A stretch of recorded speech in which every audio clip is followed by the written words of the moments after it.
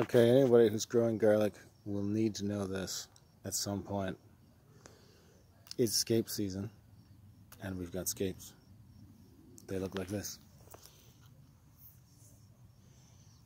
And here's another one. And let's see. There's another one, but it's just poking out. Right there. So, this one here is starting to curl, as they'll start like curling around in a real nice tight circle like that, before they stand up straight again and then make bulbils. But if you want to have just the head, you're going to need to grab it down here and pull sort of steady like you would for a weed.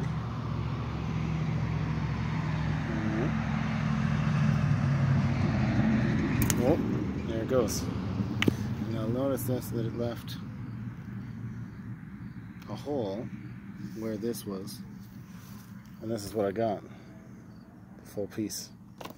Now sometimes we'll pull them, and without a steady hand it might not end up taking the whole thing like that. See, that's okay.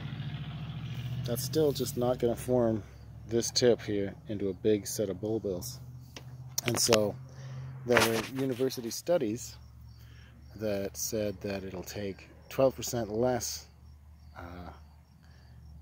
energy from the plant itself to take off the scape. But if you leave it on, it's only 12% more energy, so you'll have a slightly smaller bulb, and you'll end up with overall a bigger bulb, just a bit. But you end up with bulbils if you leave them on.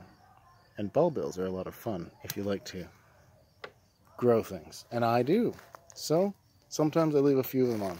Most of these I'm pulling off, but we're going to leave some of them on. Not in this row particularly, but some of them are going to be left on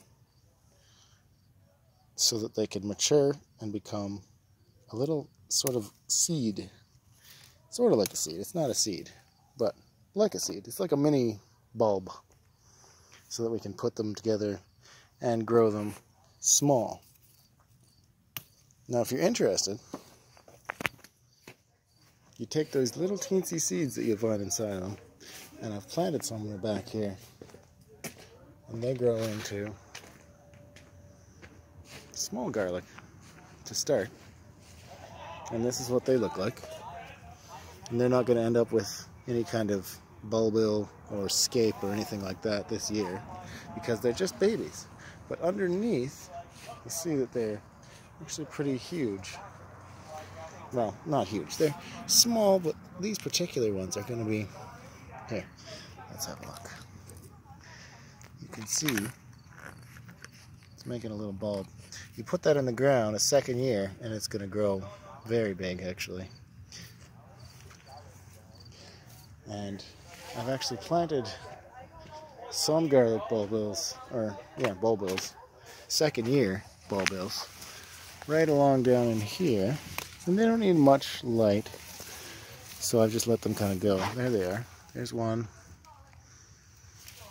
And there's, let's see here.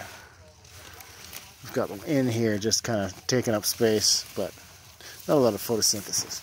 Okay, so here's one, here's 2, 3, 4. And they're just taking up a bit of light. Not much, but I'm not needing them to be huge. This is the spring garlic. And that's garlic that I planted in the spring. It's probably not going to get a scape either, though it might. And if that's the case, we just pull it out, and that's fine.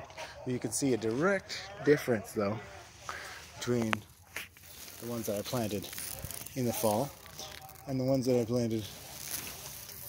Oh, these are the spring, sorry. These are the spring, and these are the fall, where it's got a scape now. And we just, like I say, sort of hold it just so, and pull it out as far as you can. You end up with a little scape. Alright, that's about all I have to say about that. There's probably more, but I'll leave that for more later. Any questions, comments, let me know.